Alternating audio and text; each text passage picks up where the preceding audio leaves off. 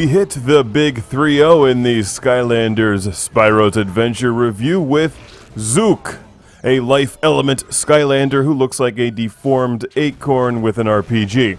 Or maybe a really angry potted plant. I'm not sure what to say about this guy. He looks kind of weird.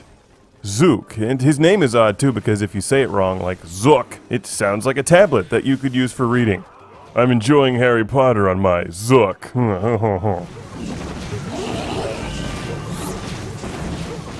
Zook looks kind of strange, but boy is he a tough Skylander. If you'd like to take out enemies from a distance, this is your thing.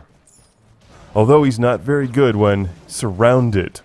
Zook's RPG is extremely powerful, but he's not as slow as you might expect. Which gives him some maneuverability so you can run around and shoot your enemies. But he's pretty much worthless when you want to fight somebody up close.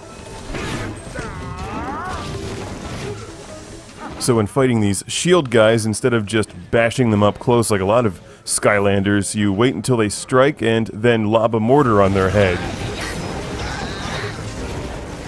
So basically Zook is a lot of fun to play with, although he just looks so strange on the shelf compared to a lot of the other ones that are made from dragons and stuff.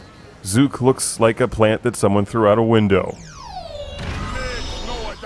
Zook is probably one of your best life element Skylanders, especially if you're looking for some firepower, because Flameslinger is a lot faster and more nimble, but he does a lot less damage, and Stump Smash looks like he was kicked out of the Ents. This guy is a good secret weapon, not one of the flashier Skylanders, but he packs a serious punch.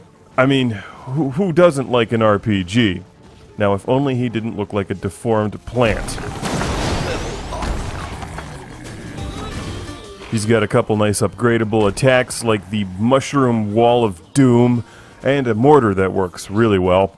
Visually, kind of strange, but extremely effective and a lot of fun to use. It's Zook, which, if you spell it backwards, is Coos.